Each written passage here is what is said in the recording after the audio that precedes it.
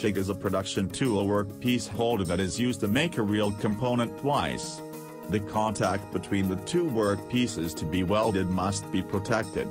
To keep the contact, a jig designed to hold, preserve and fix the position of each part. Additionally, jigs can work so that quality can be maintained as the quality of products that have been determined. With jigs, no longer required a high skill in performing welding operations. In other words, the working process will be easier to manufacture quality products that get bigger or higher production speed anyway.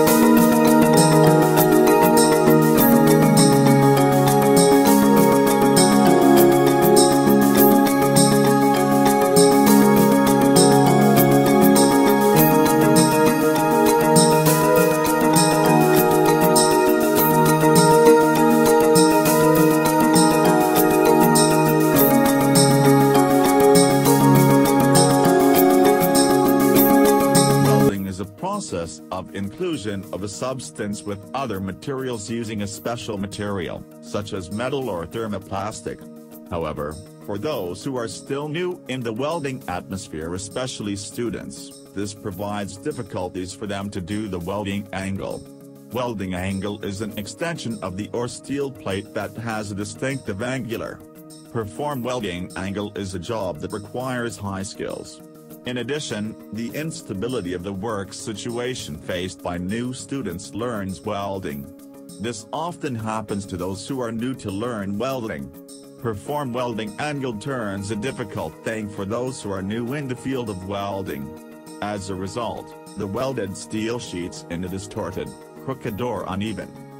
An individual becomes nervous to touch electrode holders held in the sheet metal and cause a spark occurs, leaving the residual welding on sheet metal and welding angle position is in a state of uniform.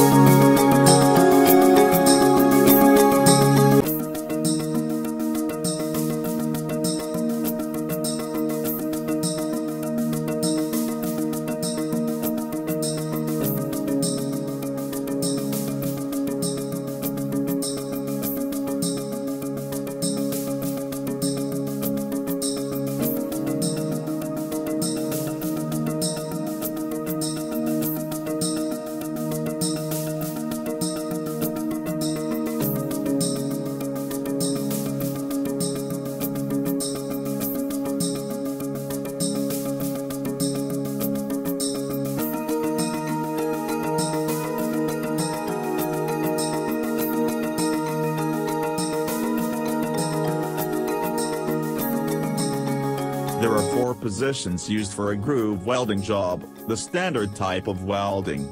Of these numbered positions, 3G references a vertical welding job, which is a required skill to pass a welding certification test. Welding in a 3G position means moving the torch vertically, up and down across a surface. This is in contrast with 1G, flat surface welding, 2G, horizontal welding, and 4G, overhead ceiling welding.